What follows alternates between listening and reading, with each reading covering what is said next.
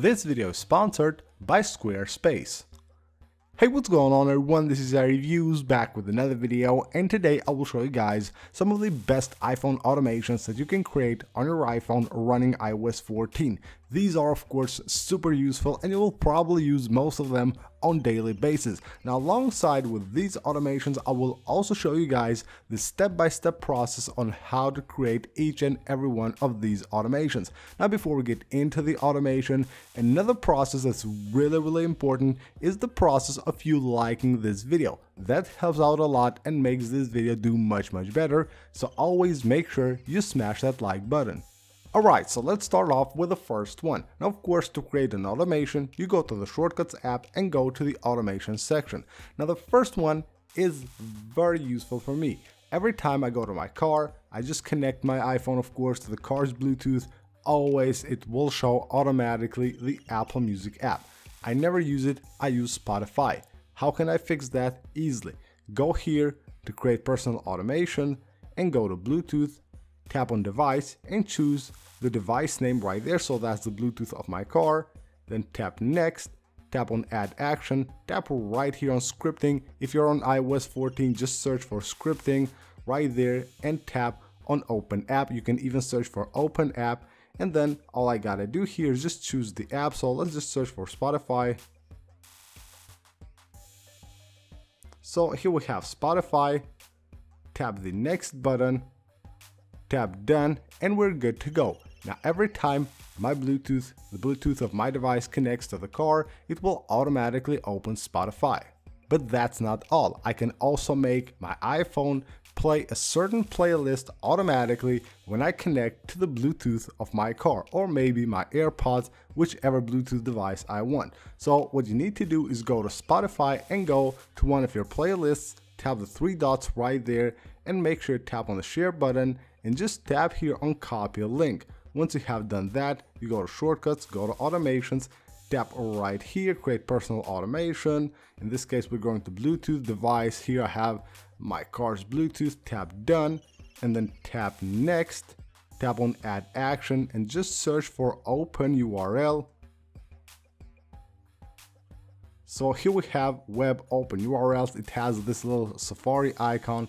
We tap right there, tap on URL right there, and just paste the URL you just copied, click next, click done, and you're good to go. Now every time you connect to the Bluetooth of your car, it will automatically go to that playlist. A lot of people nowadays have Apple Watches, and of course most of them probably use them for like fitness stuff. You want to track your calories, you want to track of course your exercises at the gym or anywhere. So what you can do with that is of course set a watch face, which is better for you when you're like exercising. Of course it has more complications. It will show you on the screen what's happening. Now you can set an Apple Watch face automatically based on the location you're at. So what you need to do is tap the plus button and create personal automation. And right here what I can do is arrive. So in this case, I just want to choose the location here, tap on choose location. You can choose any location you want there. I can choose of course the location of my gym in this case, and when I go there I will basically have the watch face set automatically. So let's just go ahead and set that. So here we have a location, so let's just go with that. Tap next and then tap on add action and search for set watch face. So here it is, set watch face, and tap on face right there, and you will have of course a list of the watch faces that you have enabled on your watch face. You can choose one of them, and then of course that will be set automatically once you arrive at that location.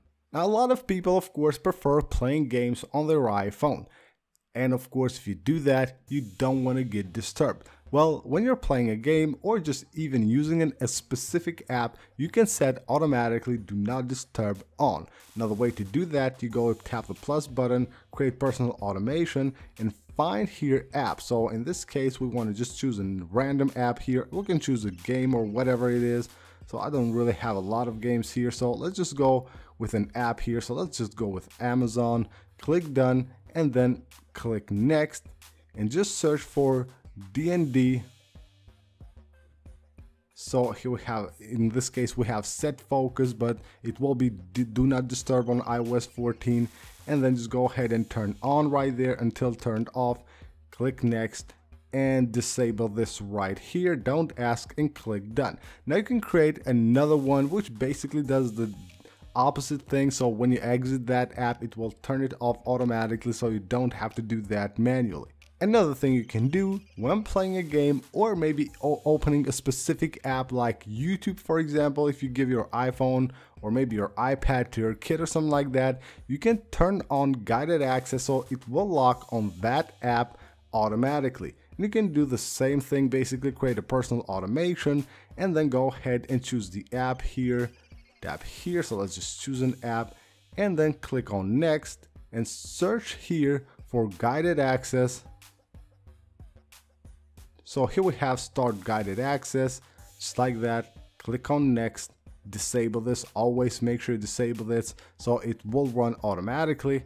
Click done and you're good to go. And now let's take a moment to thank the sponsor for today's video, Squarespace. Squarespace gives you a powerful and beautiful online platform to create your website, connect with your audience, and generate revenue through gated members-only content. Easily manage your members, send email communications, and leverage your audience insights, and all of that in one easy-to-use platform. You can create a community on your Squarespace website with a fully integrated commenting system that supports threaded comments, replies, and likes as well. With Squarespace, you get very powerful e-commerce capabilities, but you can also extend them using Squarespace extensions, and these third-party tools will help you manage your inventory, promote your products, and even file sales tax. Go ahead and give it a try by going to squarespace.com.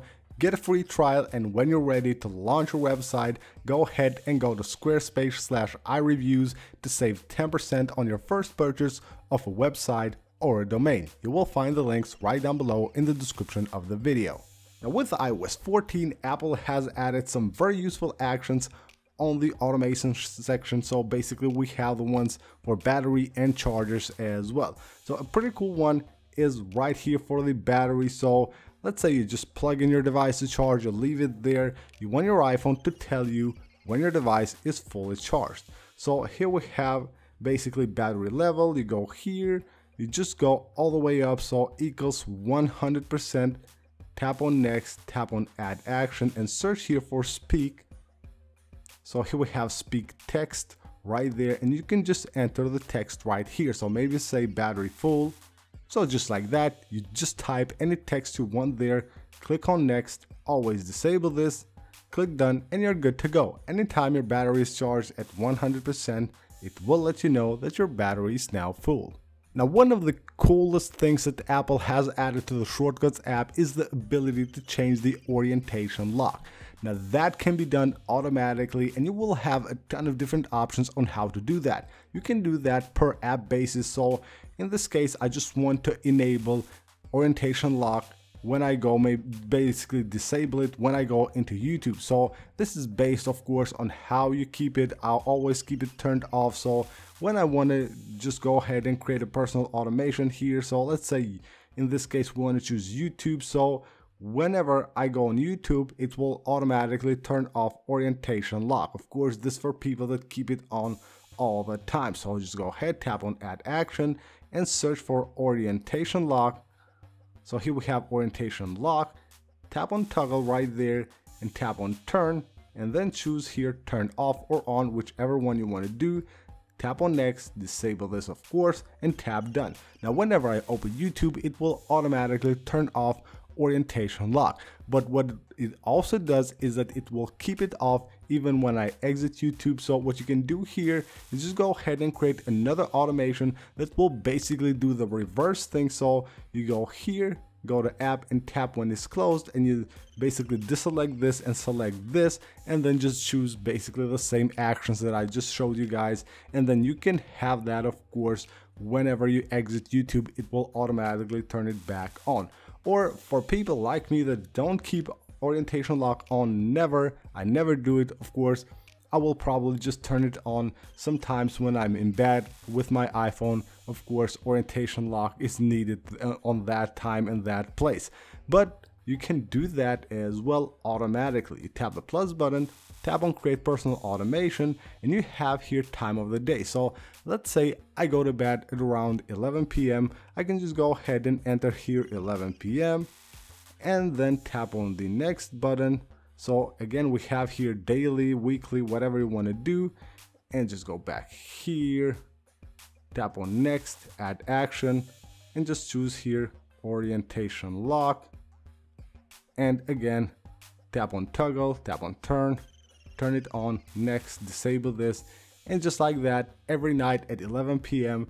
it will be turned on automatically, so I don't have to bother with it at all. As I said, the charger and also the battery actions on automations are really useful. Now, one of them is of course the charger that lets you charge your iPhone faster by automatically turning on low power mode whenever you plug in your device to charge. You tap the plus button, create personal automation, and you will have here charger. When it's connected, go ahead, tap on add action, and just search for low. So here we have set low power mode to on, disable this, and you're good to go. Again, you can also create the reverse one, so whenever you unplug it, it will automatically turn off the low power mode. Now, a lot of time, if we're out maybe at school or at work, or you're just out for the day, you come home, you have not enough battery on your iPhone, but you just forget to plug it in. What you can do is with automations, have your iPhone remember you when to plug in your device to charge. So what you can do is tap the plus button, create on personal automation, and here have when I arrive. Again, you just go ahead and choose your location, basically the location of your home, and tap the next button, and then just go ahead and search for speak. So here we have speak text, and just enter here, plug in your device or plug in your iPhone to charge or whatever you want there. And once you have done that, of course, click on the done button and you're good to go. Whenever you arrive home, your iPhone will let you know that you will have to plug in your device to charge. So that's basically it for this video, guys. These are some really useful iPhone automations that you can create on your device on iOS 14 and probably will use on daily basis. Thank you guys for watching, and I will see you on the next one.